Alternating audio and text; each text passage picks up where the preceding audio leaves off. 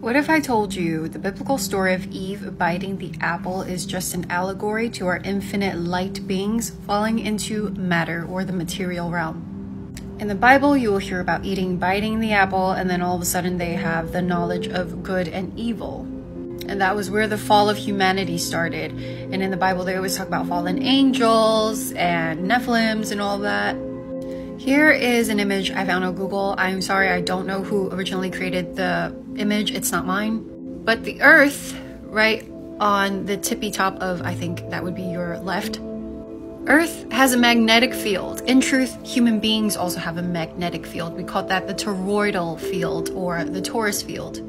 This is where in occult and esoteric books you will have the tree of life, which also looks like a torus field or a magnetic field.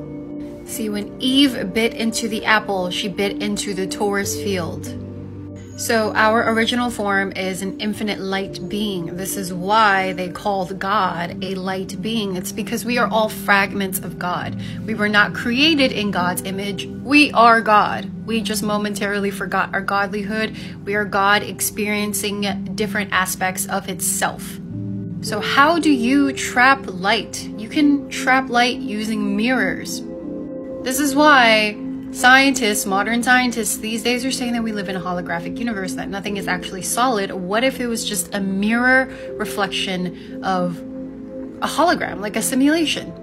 And when you fall from an infinite light being into the material realm of flesh, in this current material form, we are magnetic beings. This is all just an allegory to our physical truth. See, when Eve bit into the apple and gained the knowledge of good and evil, or sin, like that was the first sin of humanity. Doesn't sin sound like sine waves, like the ebbs and flows of a sine wave? Please Google what a sine wave is, S-I-N-E waves. We are all infinite light beings, currently just trapped, for the moment, in physical material bodies. But even then, quantum physics is proving that we may just not actually be as solid as we think we are. See, what I feel like a lot of people don't realize is that the ancients, the people who wrote these religious texts or things that seem like myths, they're actually a lot more intelligent than we would like to give them credit for. We think that just because they're from the past that they're dumber. No, they were very wise. They knew exactly what they were talking about. Instead of using very logic-based and structured ways of describing science as we do in modern day, they use allegories, symbols, artwork to display the beauty of science. This is why so many ancient architectures have beautiful geometric shapes, and you wonder, how did they achieve that? It's because they were technologically advanced. They knew what they were talking about.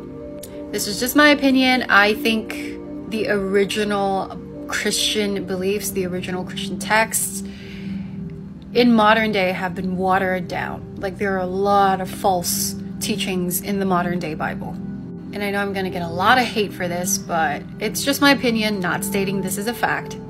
I feel like the true Christianity is from the Gnostics, because they too also describe this universe as like a false matrix, holographic simulation. So yeah, technically we are all sinners because we fell into sine waves. We fell into the material realm from our infinite light beings. But it is quite comforting to know that after this experience as being a human, you will always return to your original state of being, which is God, because we are all fragments of God.